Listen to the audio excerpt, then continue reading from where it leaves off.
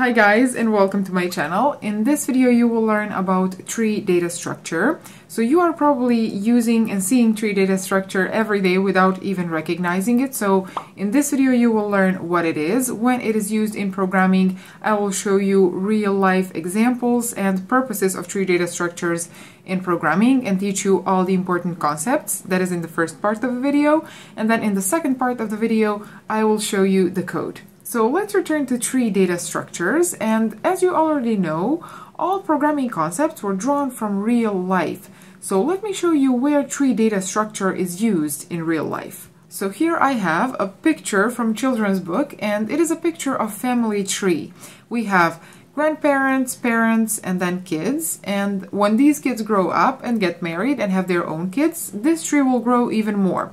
So this is a perfect example of hierarchy, of parent-child relationship, and that is exactly what tree data structure is used for. It is used to represent that hierarchy. So what is an example of this in programming? Well, a perfect example is the way that you structure and organize folders in your computer. So, for example, here I have a folder called menu, that is root folder, and then inside it I have drinks and food. So if I open this food folder, we get more subfolders, which are children of food folder. So desserts, pasta, pizza, snacks. And then let's open desserts, for example, and as you can see, we get more folders: cheesecake, chocolate cake, fruit cake, and so on. So why are we doing this? Well, there are multiple reasons, but the main one is that you can organize your data better this way, and it is easier to search later. So it is easier to find a specific recipe or a picture of a food or whatever you want to store inside these folders. So this is very common use of trees in programming and in computers. So your operating system uses tree data structure in order to organize files and folders in your file system in your computer. And then they are also used in databases. And the most common use that I have seen of tree data structure in programming is for different searching and sorting algorithms. And we will learn about these later after you learn all of the basics. So let's see what are some other basic things that you should know about trees. So a singular entity of a tree is called node. It is basically a building block of a tree. So let's say that this is a node. And then multiple nodes build a tree data structure. So if I do this, this here becomes a tree data structure. So this is parent node, these are child nodes, and then these lines that connect the parent with the child are called edges. And this here is a tree data structure. Now, something that is not allowed in tree data structure is for the children to be interconnected, like this. So this is not allowed because this would be incest. Actually, that is not the reason. The reason is that this here is not tree data structure anymore. This is something else completely. And if you know how this structure is called, let me know in the comments. And then if you don't know how this structure is called, check the comments. And I might answer to your comment if you ask me and if you really cannot find the information on the internet. So again, this here is not allowed for tree data structures. The children cannot be interconnected. And then these children can have their own children. So what you can do is you can add a node here, and then let's say 2 child nodes here, like this. And again, this is tree data structure. And inside these nodes, you can store any data that you need. You can store numbers or strings or books, food recipes, anything that you want. So what are some other concepts that you should be familiar with? Well, this here, this first node is called root node. So a root node is a node that does not have a parent, and it is this node here. And then another concept that you should be familiar with is a leaf node. So can you guess what is a leaf node? So this is a leaf node, and then this is a leaf node, and this is a leaf node as well. So a leaf node is a node that does not have any children. And in any tree data structure, you can have multiple leaf nodes, but only one root node. So now that you understand the basic terminology, let's talk about different types of trees. So the first one is a regular tree, and it can look like this, for example. So it has a parent-child relationship, and it has a fluctuating amount of children. In this situation, it has 3, but it can have more or less than that. So this is a regular tree. Another type of tree is binary tree. And here is an example of binary tree. So what does that mean? Well, like a regular tree, it also defines a parent-child relationship, but there is one more rule, and that is that each parent cannot have more than 2 child nodes. So it can have 0 or 1 or 2 child nodes, and not more than that. So here we have a root node, it has 2 child nodes, and then this left child node has 1 child node, and the right node has 2 child nodes, and then these are leaf nodes and they don't have any child nodes. So now that you know what a binary tree is, let's explain what is a binary search tree, also known as BST, and because I'm a very lazy person, I'll just call it BST. Okay, so a BST is exactly the same as binary tree, except that its data is organized in a very specific way. So the values of nodes are organized in a specific way. So here is an example of a BST. Please don't call it BST. Why am I doing this to myself?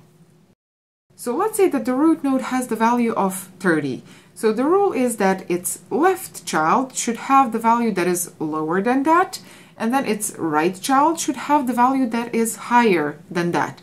And then the same rule applies here. So the left child should have a lower value than its parent, and then the right child should have the value that is higher than its parent. And then here again, but since we have only the left child, that left child should have the value that is lower than its parent. Okay, so this is an example of binary search tree. And an important thing that I want to mention is that these BSTs are used to facilitate the search of elements, as the name itself implies. So, binary search tree. So now that you understand all of this, let's jump to coding part. And the first thing that I want to do is I want to represent a single node in code. So I want to represent a building block of tree data structure. And as you could already see, each node consists of 3 parts. So each node has data, that is number 1, and then number 2 is left child pointer, and then third part is right child pointer. So how can we represent this node in code? Well, it's actually pretty easy.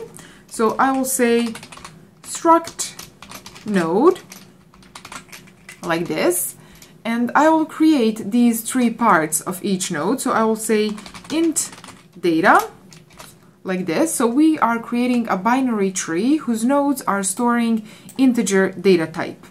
Okay, and then the second part is node pointer called left. This is left child, and then node pointer called right, and this is right child. Now let's see how we can create a new node. So I will add a function here that returns a node pointer. I will call it create node like this, and this function will receive an integer parameter called data like this. So the job of this function will be to create a new node and to return the reference to that node, so that if we want to add left or right child to that node, we have that reference. So there will be 4 steps inside this function.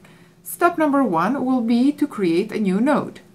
Step number 2 is to set the data for that node. And then step number 3 is to take care of left and right child nodes, which will initially be null because we don't have child nodes when we create the parent node. And then step number 4, and I cannot draw it, but please keep in mind that from this function here, we need to return a reference to the node that we added. In case that we want to add its children later, we need to have a reference to that node. So let's now translate this in code.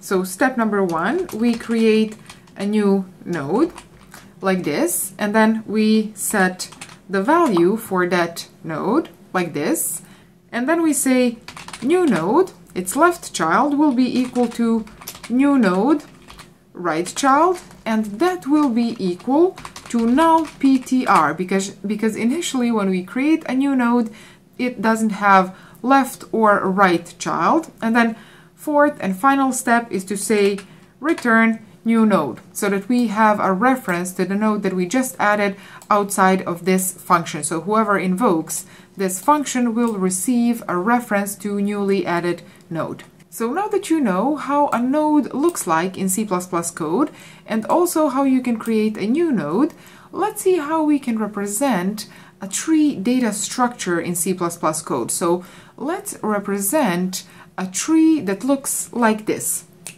So the first thing that I will do in order to represent this tree in C++ code is I will create a root node. So I will say node pointer called root, and I will invoke this function here that we just created. So I will say create node, and here I will pass the value of the root node, and this picture here says that it is the value of 1. So with this we created a root node. Now the question is, how can we add left and right child to this root node? Let me know in the comments if you have any idea before I answer this question. Okay, so in order to add this left child, number 2, we need to say root left, and then again we invoke this same function called create node, but this time we will pass the value of 2. Okay, it's pretty easy. And then in order to add this right child, we say root right, and then create node, and we pass the value for that node. And then in order to add this node here, we need to say root left left. Okay, so I will say root left, and then left again will be equal to create node, and then the value for that node. And with this code, we have represented this tree data structure.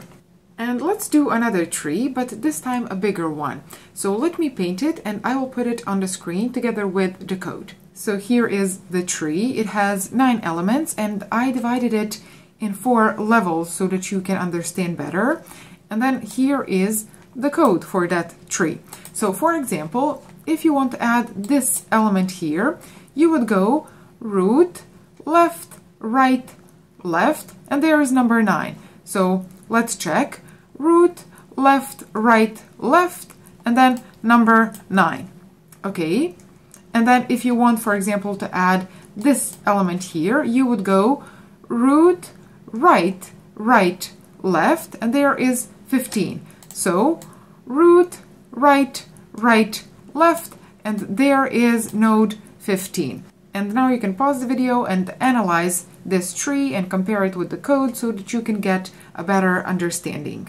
So that would be all for this video. It is already becoming too long, and I know that it is hard for you to focus for a long periods of time, the same way that it is harder for me to film a very long video in one sitting. So we will continue in the next video and talk about different algorithms traversing the tree and searching the tree. So make sure to watch that video. It will be linked on the screen. And if you want homework and to practice after this video, the best would be for you to find a study partner. So you would draw a tree for him or her and vice versa, and then both of you would translate that tree into C++ code. So share this video with someone who needs to learn about data structures and with someone who can benefit from it. So thank you very much for watching, and I will see you in the next video. And by the way, I will pin the code from this video in the comments in case that you need to use it.